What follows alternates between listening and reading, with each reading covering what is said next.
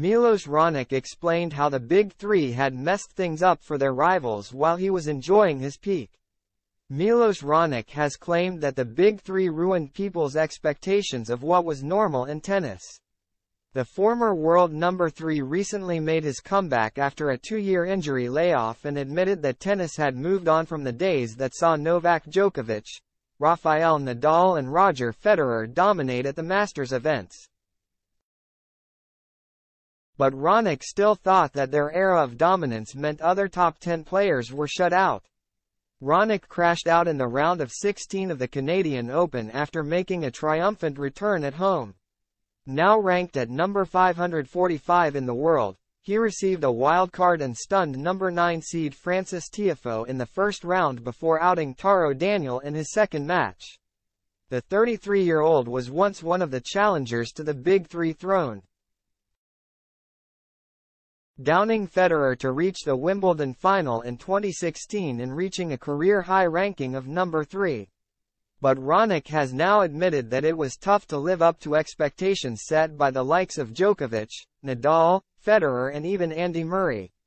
"I don't know. For me, obviously, I haven't played enough of the top guys to know, but I would actually say it's a little bit the opposite," the Canadian said when asked whether the level of his rivals was now higher with guys in the top 50 able to upset top seeds.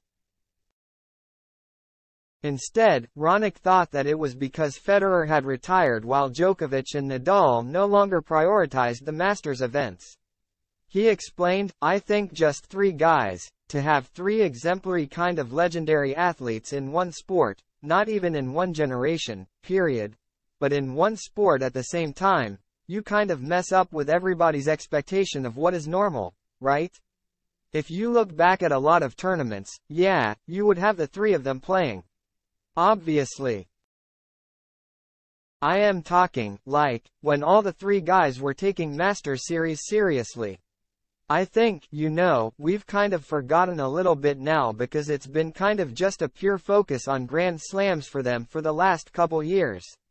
And the 8-time title winner thought that he was one of the players who had been caught up in their prime, leaving them to advance to the latter stages while other top stars outside of that top 4 would be susceptible to upsets. "But when I was first on tour, it was pretty much them and Andy," he continued. "Pretty much, I would say, 60%, 70% of the semifinals were them. And maybe when it came to clay, David Ferrer was kind of the guy changing things up a little bit. So, yeah, you had 3 guys that were there all the time and winning most of the events. But I think you were still seeing the same kind of thing, the rotation of guys from 16 to 5 in the world, let's say, that were kind of maybe losing early in events. They weren't, it's not like every week the top 8 seeds were all in the quarters, right?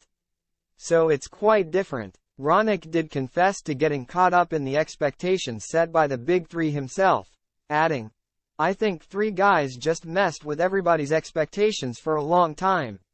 In sport, and just in a lot of things, we have a very short-term memory, and I am guilty of that as well." But he thought that the current state of the men's tour was reminiscent of tennis before Federer first burst onto the scene and was later joined by Nadal and Djokovic. Raonic said, "But tennis was quite different before Roger came around. And then, I think it's just this kind of next period is probably what tennis, obviously, Novak is still around, and he's still going to be very involved in later stages of Grand Slams. But I think it's kind of like what tennis was when Andre and Sampras were kind of aging out a little bit, right? You have a lot of different players that will win slams. And if you look at history and you just look at the trend, there's many players with 1 or 2. And then, the higher up you go with the numbers, the quantity of players there drops off.